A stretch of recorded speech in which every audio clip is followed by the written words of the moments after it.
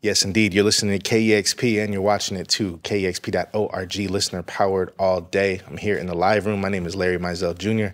and I'm joined right now by some real indie rap titans right now. Billy Woods, Kenny Segal. They just dropped a fantastic record called Maps and they're here to do a live performance right now.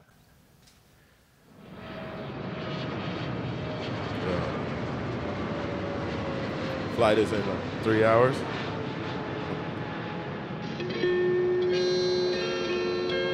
Little puddle jumper.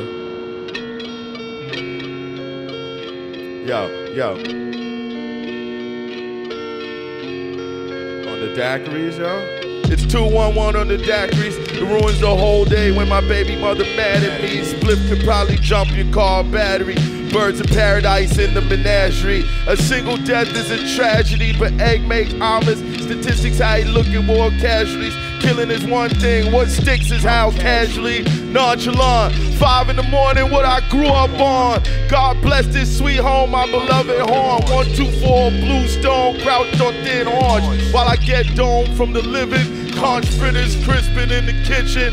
Grew Gordon prison. My own celly warden and superintendent, flaunt, flagrant disassociation, dissonant cadence, free political dissonance from their cages. But leave them open, we got listeners, pages and pages. Won't want to waste the space the previous regime gave us. This message is to inform you your service will be suspended for non-payment. Midnight ravens, head in the loud clouds, both feet on the pavement.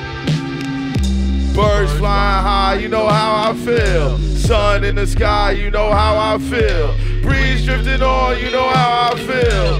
Birds in the sky, you know how I feel. Sun in the sky, you know how I feel. Breeze drifting on, you know how I feel. My daily routine narrated by an Attenborough over the instrumental to keep it thorough. My chain bang glass ceilings, Joe Burrow. When the contract came, white man read while I sit brown furrowed. Second Amendment with the beam, rappers leaned out and worked for William Burroughs.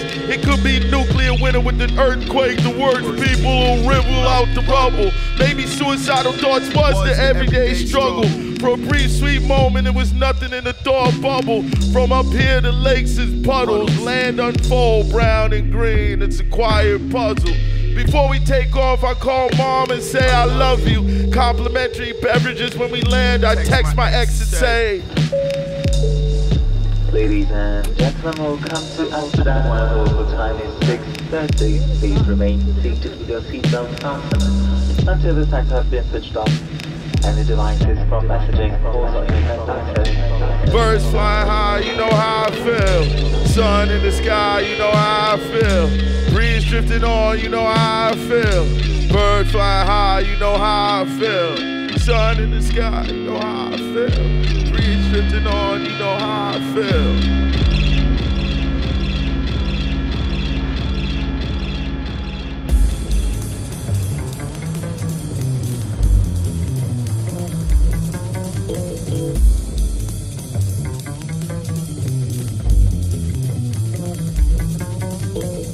Over time, symbols eclipse the things they symbolize. I sympathize, but read the contract before you sign, son. We not even in contact, still gotta hear all this motherfucker's lies done.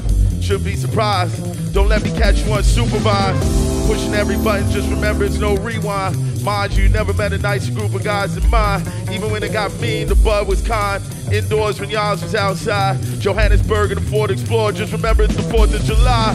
More wars on the bri. This wrong part of town to be driving by. Cracking wires, that suicide doors on your ride. Electric fence, big ass satellite dish pointed at the sky. So much tape hits, FBI agents narrow their eyes frustrated, asking to be reassigned. But on this N-word for months, I think it's all just rhymes. I'm still peeking, and if it's just us speaking, these N-words is on the decline. Oh man. Thick smoke, I took the honeycomb out the hive. No disrespect to your mans and them, but I'll actually do it live. Learned the hard way, cats are running, shooting after we spent months trying to strategize. The pork belly was brine, braised, then deep fried. Fresh mint, pickled Thai basil, watermelon rind. Julienne scallions and other alliums gave the peppermint one grind. Non-committal when she said she'd cook next time.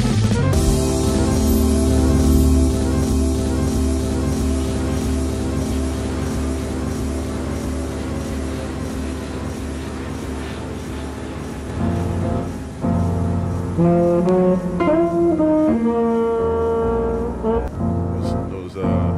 flights from Japan will do it to you, man.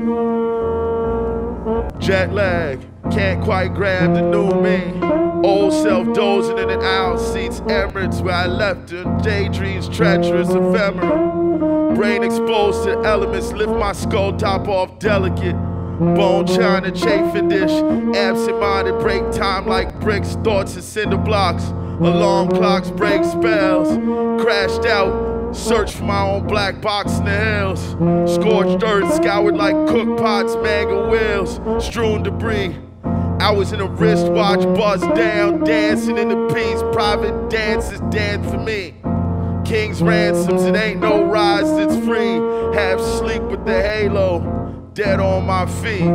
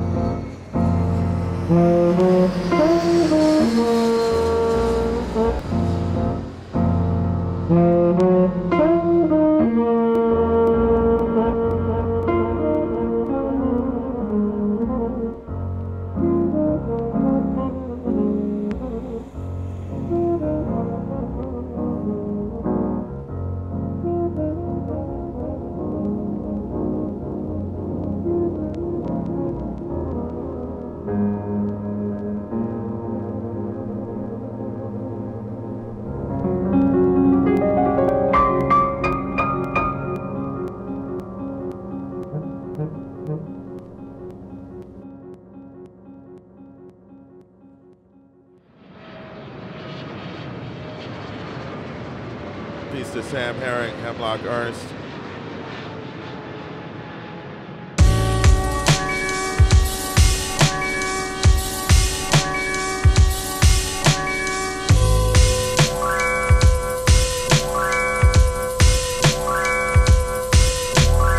Ready to die, no biggie, no surprise, no pity. Lived a couple lives, go ahead and slide. Hope I take a couple with me. Made a couple dollars, it got tricky quickly. What you expect? Play stupid games, you flying EasyJet, Bratislava to Utrecht. Knew something was off before I even left. So when I saw the missed calls, I knew it was next. Didn't have to open the text. Stupid prizes, couples therapy on Zoom. It's a train wreck. My evil eye ward off hex though. FaceTime decline, I'm trying to live in the moment like death row. The sunset in the desert, red glow. Redness in the west, I sip Mexico's best slow. Mezcal Negroni, sitting atop the corral, smoking, watching unbroken wild ponies run wild at sundown. Only the lonely big tree like a sundial.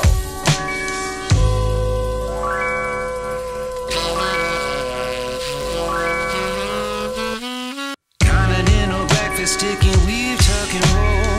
I can't take you with me, but I'll be on your phone. You can Take me out anytime you wanna know. Feels like weeks on the road. Pissing Mississippi, stopped in New Mexico. I ain't seen my folks. And strangely, I feel Right at home. on my own. 3 oboes, 1 clarinet. Black rainbows, the night wet. The room felt like Marrakesh. Dubstep drift in the window, I sit at the desk. It's a party outside. Some have, some overdressed. They was going off during Playboy Cardi set. Now they in the halls partying. Checking their phones, bass shake the walls. I'm smoking alone in a cardigan, thinking of home. The cannabis single origin waffle cone. Went back down to the bar again, wig blown. After party packed like Parliament. Ass cheeks and cheekbones, lips slightly parted, butter wouldn't melt. I gave her margarine. I'm looking like the helper, someone who just wandered in. The vibe is animal pets, chunky rings, clunky shoes, lots of ink.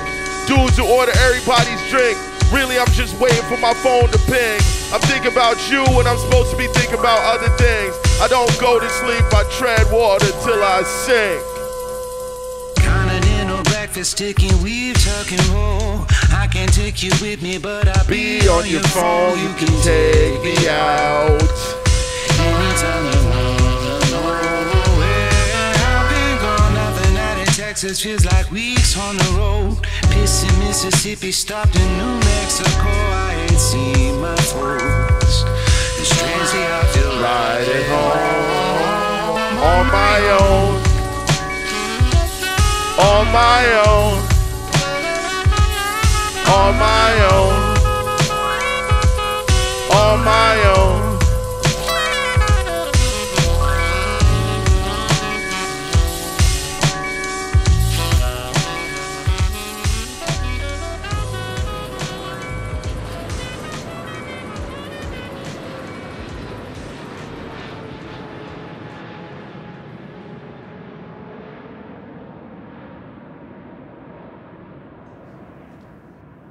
Billy Woods, Kenny Segal, live right here on KEXP. Fantastic stuff, y'all. Thank you. Yeah, I love this record, Maps. It's evoking all of these kind of snapshots of what has to be a life you spent a long time on the road.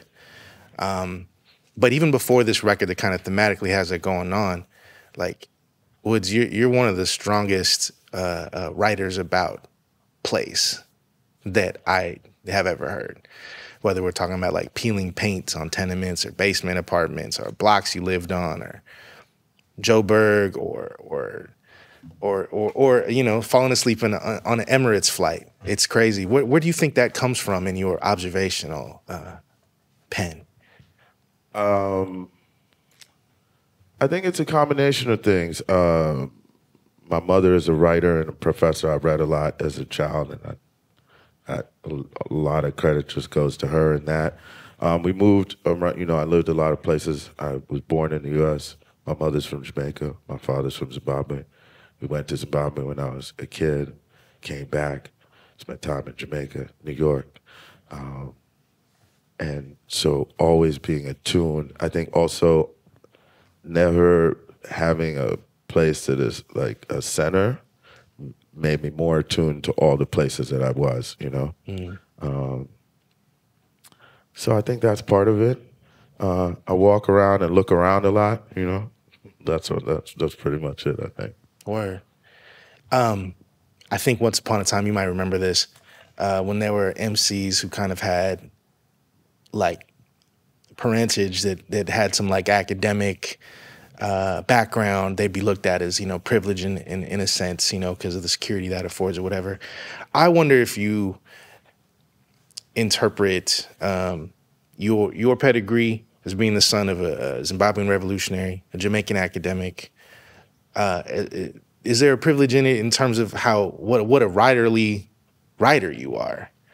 Well, I think there's a couple parts to that question. 100%, if somebody is like, oh, how good, such a good writer, it's like, you know, Steph Curry's dad played in the NBA. You know, his mother was like an athlete. It's not a total accident to both of the kids. So yeah, my dad had 3 PhDs, 2 PhDs and a law degree.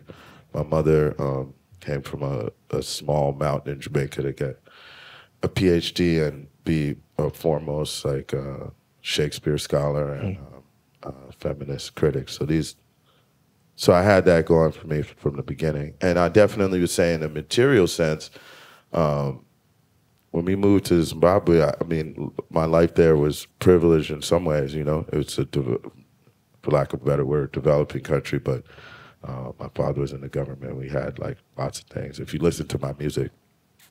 And then he died and we moved back here and I had a different type of life. And I think all of those things inform where I'm coming from. And I think I benefited from those juxtapositions, you know? Yeah. I came back here and was just another black kid with a single mother when I was a teenager. But it really, and there were other things in Zimbabwe. It wasn't a paradise, you know? We had certain material things, and then there were a lot of other things about moving to a country that's just gotten out of a brutal 10-year civil war against white supremacy that, looking back, you see how traumatized everybody in the society was in ways that I hadn't seen because I came there after it was over to a certain extent. So yeah, I was privileged in certain ways for sure. You know, I was also very lucky in the timing meeting somebody like Vorto because he really opened my eye. I always was a fan of rap. That was the person who made me be like, you could do it. So I owe him that. That's deep. It's like my mother, Vorto Mega. You know, those are two people that rank high in terms of people who put me in position to do this. Right on. Vorto Mega, one half of Cannibal Ox. Of course, you really jumped outside, if you will, musically speaking, during that like Halcyon days, the beginnings of what we call indie rap, late 90s, early 2000s, and really observed that. And you started your own label, Backwoods Studios, and that's like turned into its own like long-going concern where you're platforming all these amazing artists yourself. Did you ever see yourself getting to this point? I mean, if I'm going to be honest, yeah. The thing is when you're, 22 years old, you have all sorts of crazy ideas that then... So I guess when I was 22 or 23, I thought, of course, this is exactly what's going to happen. I'm friends with Vorto, Canox is blowing up. I think I'm great. And then, the actual reality when moved back to New York and started doing it. It was very different. And 10 years of getting beat in the head before really making more progress. But so yeah, I did. Then I wasn't sure. Didn't really think so. And I'm happy to be in a position to do what I'm doing. I'm very grateful. And I'm also happy that so many great artists I'm able to work with and do things with through the label, and the people that have helped make the label success. You know, Willie Green mixes and masters a lot of our stuff and is a key to a lot of what we do, as well as being an incredible beat maker. My close friend, Elucid, you know, when I don't know where I'd be if it wasn't that when I saw him perform at that Yule Prague. Shout out to NASA, by the way. If I didn't say, man, I gotta get with this dude. He's the best. Like I need that. And working with him, he's my friend. He's an incredible artist. And working with him, it was like we both went like this after that. You know what I mean? And then people on the label, the younger artists, Fielded, Fatboy Sharif, Akai Solo, who had the trust to come and work with me and with us. My business partner, Anton, with us to do things. It's super appreciated. And I just hope and think bigger things are still to come. Yeah. And you mentioned Elucid, of course, you know, together, collectively, your Arm and Hammer, iconic duo right there. Sorry for using the word iconic. I hate that word, but it keeps creeping in. I'll take it, man. People said a lot worse things about me. I'll say take that. it. Right on. In all of your music, in all of the permutations you've been in, your music is coded in ways that can like thrill a longtime hip hop lover. You know, I hear references to Biggie, to Nina Simone, like in the FaceTime joint with Sam Herring there, to Prodigy from Mobb Deep, all sorts of stuff. I wonder if, you know, because we live in this age where like the traditionally kind of coded things that were in Black expression for means of survival, for means of just keeping the heat off of you, gets kind of dissected and explored like on a site like Genius. Do you like, does it bring you delight when somebody is like picking up on all these parts, or do you also, or do you derive delight when people are kind of like not catching everything? Well, I think the thing is with my music is that there's a lot of, it'd be hard for somebody to pick up on it all because I try to make it where you don't need to grasp, like you don't need to know Ready to Die to be like, for it to make sense. Ready to Die, it's no biggie, no surprise. Right. You know, that doesn't need to make sense. But if you know, or Everyday Struggle, maybe Suicidal Thoughts was the Everyday Struggle. If you know, it's an added layer, but you wouldn't need to know. And similarly, like the, I don't know, like fans I have who maybe watch sports, there's like my Chain Bang Glass Ceilings, Joe Burrow. Like Joe Burrow, I don't know if he still does, but when he was a rookie, he was like white boy with the chain. You know, and it's but that's like, also a Prodigy reference. Yeah, no, it's a Prodigy reference, but then the sports reference is if you know that he had this little kind of rinky-dink iced out chain, and then obviously he's like the prototypical blonde white quarterback, bangs a glass ceiling instead of glass table, right? Like Prodigy or whatever. So I think there's always different things, or I don't know, the African people who come up to me occasionally at shows. I did a show in Australia. And in Australia, there were a decent amount of like Sudanese people, some Zimbabwean and Botswana, South African people who came up, and some of them would just pick up on totally different references or whatever. This one came out, he was like, when I heard you say wide open and like Congo at independence, I was like, all right, yeah, I dig that. So I don't think anyone's getting all of them, you know, but I think I do enjoy that. I do enjoy that, especially sometimes if it's the ones that I think, oh, that's probably just to amuse myself, but, you know. I think it's really your background, the way you just talked about, you know, the folks who related to your music when you were in Australia, and your background, having lived in Zimbabwe.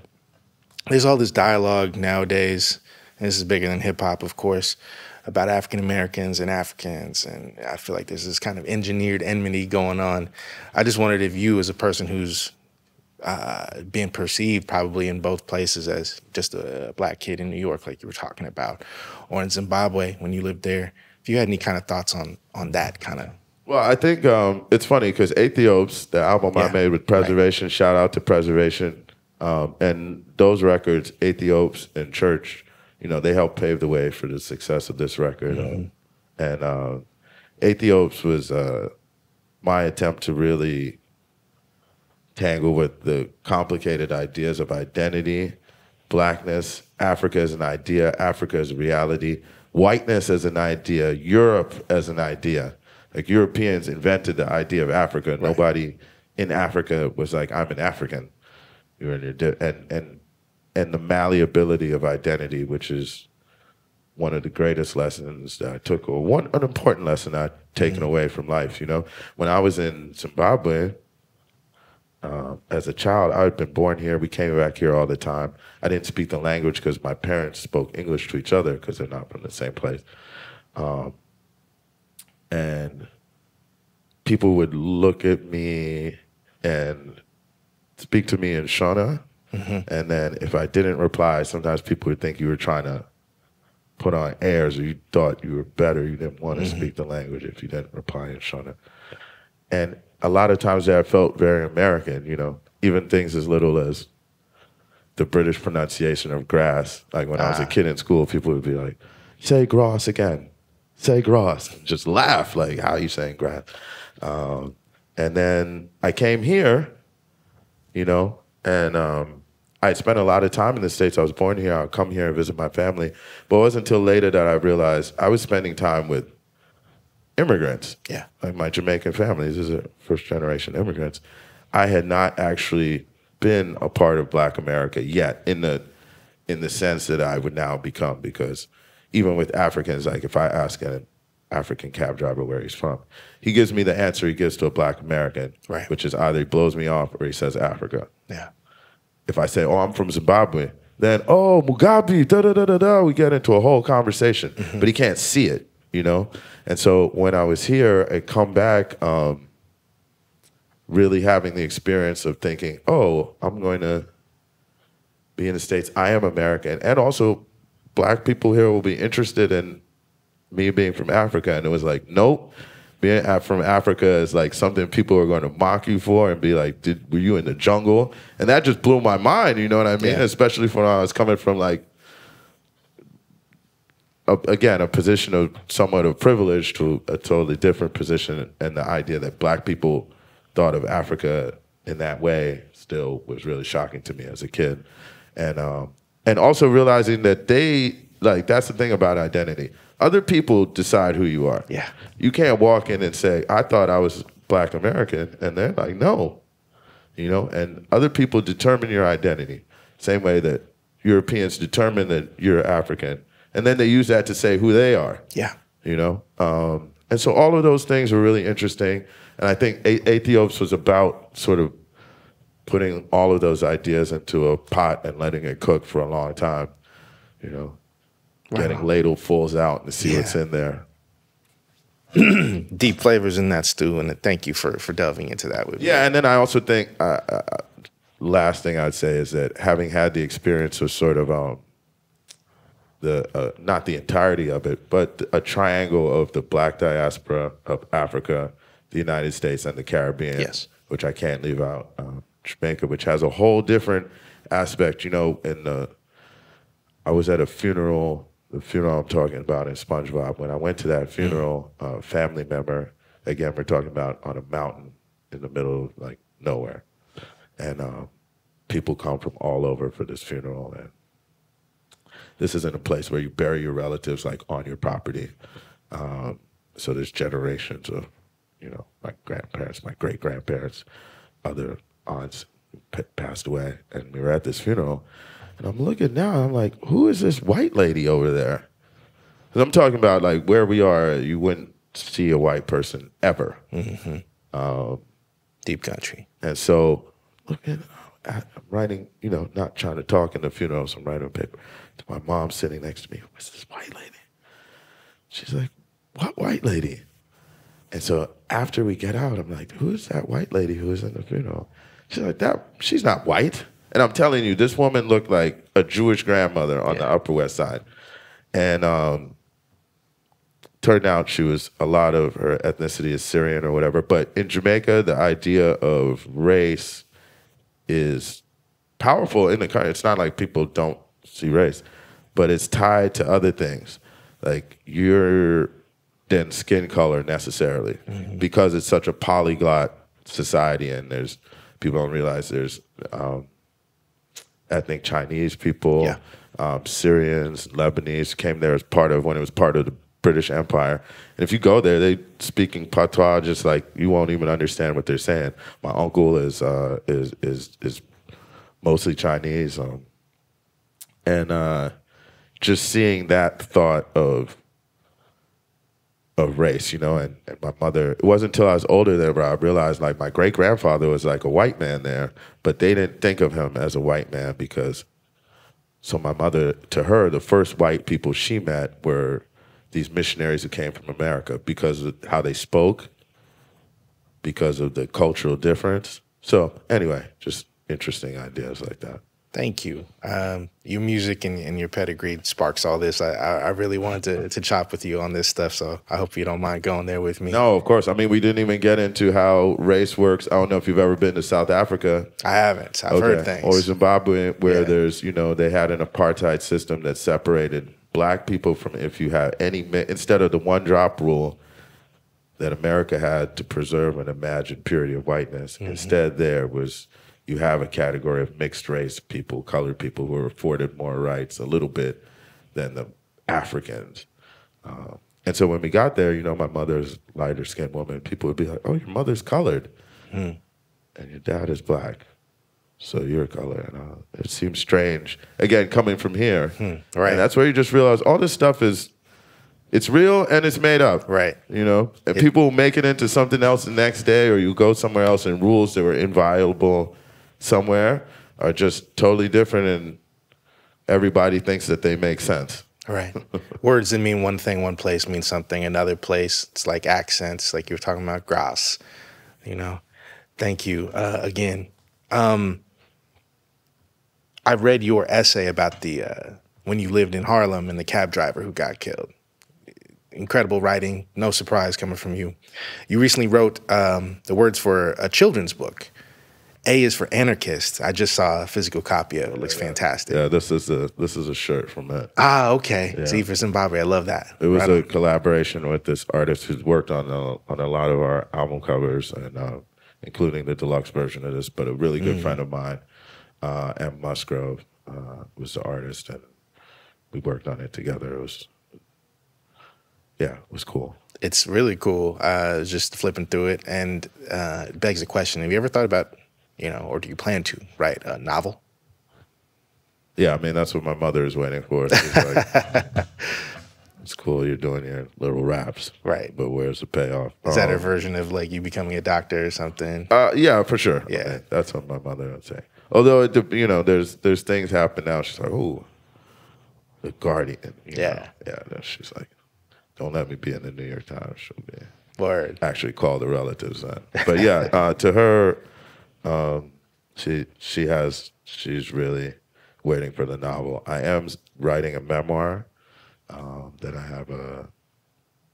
have a situation for, and I think they're probably waiting for me to finish it up. So sure. I'm gonna do that later this year. But yeah, about halfway through. That's great news. Thank you. How did you and Kenny link? How did you guys meet? Lucid. Yep. Okay. I met Chaz through Rory, Rat Ferreira. Okay, yeah. And then I think I gave Chaz a few beats that ended up being on Rome. And through that, me and Woods kind of talked through email. And I eventually ended up one day, my sister lives in New York, and I was out visiting her, ended up over at his house. We connected. We found out that we actually grew up like when he was living in D.C. area, we were probably about like 15 minutes away from each other where we grew up. We didn't know each other back then, but would have even gone to the same high school if I hadn't moved right before high school. And just kind of sparked. Lucky you, to be honest. I think that's why my parents moved, if I'm being real. Not the best high school. Yeah, we just kind of sparked a friendship. And like most of the people that I work with, like I have like a real connection with. Like I haven't really done whole projects with anyone that I'm not like actually friends with in real life, and just kind of sparked a dialogue. And I feel like Hiding Place is similar to this album. Like there's some talk and slow going, and then all of a sudden just steamrolled into something very quick and easy, and it just came together. Yeah. Hiding Place is the first collaboration between you two, just like Maps, the second. Some of my favorite material to come out of Backwoods. Fantastic records. Thank you. For sure. I'm curious. I was looking at your setup. You have one. It looked like you were kind of moving it through space in order to get different sounds out of it. I wonder if you talked about that. So this thing, I'm gonna mess up the market for them even worse than I've already done. This is a kid's toy. It's called a Ucreate. They came out in 2012. Mattel made them. And it came preloaded with some like really corny sounds. It was made for like a 10-year-old to make little beat stuff on. I met some people that taught me how to hack it and put your own sounds on them. When I first got into these 5 or 6 years ago, I would buy them for like $15 off eBay. I own probably like 6 or 8 of them, and years ago I went on a tour where I brought a whole bunch of them, and I would do my set mainly with these, and I told all the kids about it. By the time I got home from that tour, I think they go for like $100 now on eBay, and I bet after this interview we'll up that to $150. Nice. But luckily I own enough that I don't need any more at this point. But yes, they're very fun. It's like very limited. They're 8-bit, 8 kilohertz audio, but they just very creative. Sometimes like very simple. I generally like simple tools. Like I don't like things that have a million options. I like things where you got to like figure out your own tricks to do something cool with them. You've done some real cool stuff with them, I gotta say. Thank you. And you bring the price up. I mean, you're like Nelly with the Air Force One right here. I hope you get a cut. Well, I don't buy a lot of like real expensive gear. I'm like all about like kind of thrift store stuff or like circuit bent stuff. So I'm real attuned to like finding things that cost like $50, but you can do something amazing with it. I love that. That's the original ingenuity that created all this, right? I heard. Or rather, my brother, I got to shout out my man Martin Douglas, who I know interviewed you and Lucy before. And he helped me with some of the questions here. Dude. Yeah. He said, according to Alusa in the interview he did with us last year, mentioned that both of y'all get down in the kitchen. That is true. That is another way that we connected. We both definitely get down in the kitchen. And Woods, I remember you in the interview, you were talking about how you'd linked up with some fans. You ended up cooking them dinner, which itself is this hugely magnanimous thing. That was a long time ago. Yeah, it was a cool thing, though. Those people still message me. So I'm curious, what are your favorite dishes of the other? It's kind of unfair because I spend so much more time in L.A. at his spot. I would say Kenny makes a really great marinated grilled fish collar. Ooh. And he has a connection for some pretty high quality fish. Shout out my homie Blake. He's my fishmonger homie. And some pretty memorable fish collars, actually. Fish collar is delish. I'm also stick with fish. We were in Edinburgh on tour 2019, I think. Me, Woods, and Chaz. And we had was it 2 off days at that Airbnb? It was in Edinburgh, right? I am not sure. I'm pretty sure it was in Edinburgh. We had an Airbnb. We had a couple off days, and we just went to the grocery store and went to town. I think we made some whole grilled. Were they branzino, the fish that we made that night? It wasn't branzino, but definitely a white fleshed whole fish. Yeah, we you broiled them in the oven. I think I made the broccolini, but you did the fish and all the other things. Yeah, I think I had some slow roasted tomatoes, and they were stuffed with tarragon, fresh tarragon, and lemon and garlic, and those were good. There was something else that night too. I don't even remember exactly what. Yeah. I just know. Let me say this: we have fun when we get together, and there's a kitchen involved. I like that. Y'all making me hungry too. I might have to get a plate before my show starts. And I wasn't even going to get into this, but since you both brought up fish, it evoked to me Ghostface Killer, which brings to mind your penchant Woods, of, obscuring your face, which, you're here in the live room right now. There's a million cameras pointed at you. So I know that's kind of fluid. You're not on some hard, like, never show the face. It's always behind the mask, a la Doom or what have you. I'm just curious in 2023 right now where you're at in terms of that visibility.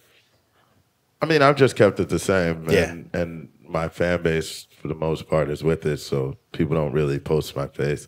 I don't really have the time to go around DMCAing every photograph of myself. If somebody wants to, you can find it. But I do find it pretty interesting that in this day and time, if you search me, a lot of the results will be faceless, despite the fact all my performances are, right. It's amazing to me how respectful the fans are on that tip.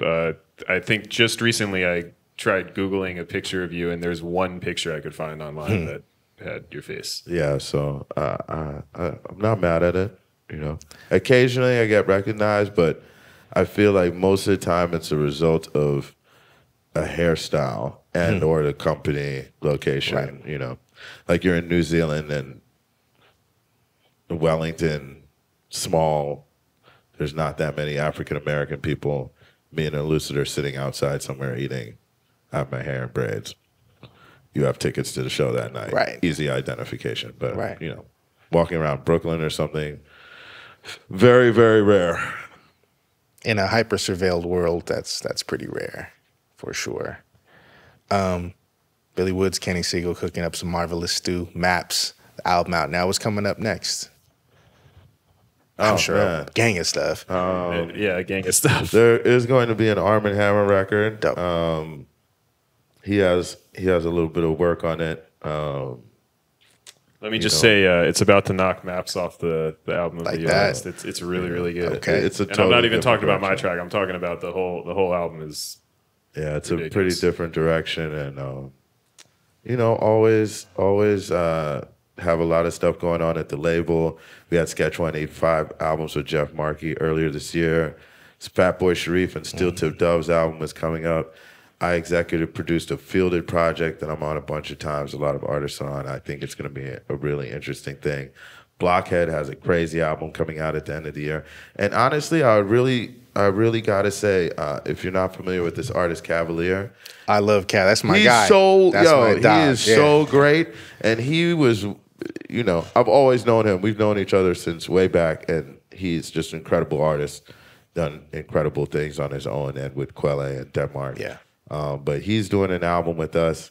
And I mean, I say this, a little bit of tongue in cheek. But I told him, I was like, this is Tupac to Death Row status. Ooh. Where I'm like, this album that he brought almost completely done. Because lots of times I'd be like, man, come early so we can. Mm-hmm. But he brought, I think Quelle worked with him on it, but he brought through like a crazy record. And I'm very, very excited about putting that out this year too. I love that. Cavalier Lucid is always cooking, man. Lucid is always cooking. He's great. And I know Kenny's got some stuff coming. Last year I didn't put out anything, but I actually made 4 albums, Maps being one of them. Wow. So I got a project with a rapper named Pink Navel, who's on Ruby Yacht, one of Rap Ferreira's label mates. That's really dope. And we also, it's kind of a video game theme album, and I actually coded a video game that goes with the album. Oh, wow. So that'll hopefully be dropping maybe like end of the summer or something. And then Benjamin Booker, who sang on Baby Steps, we actually have a whole album together. Dope. It's definitely way out of the normal wheelhouse of stuff you hear from me, but it's very, very cool. Maybe by the end of this year, hopefully that'll be out. And then there's a band, Human Error Club, a jazz band that I'm working with, that I'm producing an album for them. Not sure when that'll be out, but it's like close to done. And then I linked with Abstract Rude, who's one of the original rappers that I really came up working with. We have a whole album that's basically done. We just got to get it mastered and figure out how we're putting it out. So it's going to be a busy end of the year for me, definitely. I love it. Whenever I ask artists this, it's always like a couple things. This is the most robust answer I've gotten to that. I will say that both of us have a lot of output, and this is one of the hardest working men in hip hop. No question. Like, not only does he put out 2 or 3 excellent albums a year, but touring with him, it finally, you get the scope of, he is on the phone doing business, doing artist relations, accounting for the label, doing like every aspect of stuff approving artwork. Like he just, I don't know how he does it, because to me, I need to like relax in between all the work, and like I literally don't even see this man sleep sometimes. Yeah, I don't sleep a lot. But then you're around Alchemist, and oh yeah, he sleeps even less. I will say that guy like doesn't in sleep 30-minute increments for 3.5 hours a night, and it's really wild. Shout out to him. Yeah. Shout out to him and Earl, who played me some really crazy stuff when I was there. So yeah, love that. Next year I'm not going to do anything though. For real? Yeah, next year, we'll see. We got the book will hopefully be out. Sit at home with the kids, maybe take my time working on something. But that 3-album solo run is good. We're going to do this Arm & Hammer for a little while. And of course, the label always, pushing that. Right on. Well, fellas, thank you all for coming through, blessing us with some music and all the music that you've brought us. Appreciate you. Thank you very much. Thanks for having us. Appreciate you guys. For sure. Right here, live, Billy Woods, Kenny Segal. It's KEXP Listener Powered Radio. Thank you for powering all this programming, all that we do, all these sessions. It's all thanks to you. So thank you much. Make sure you like and subscribe to KEXP YouTube if you're checking us out for the first time. I'm Larry Mizell Jr. Thank you for being here. Thank you for listening. This is KEXP. Discover great music at KEXP.org.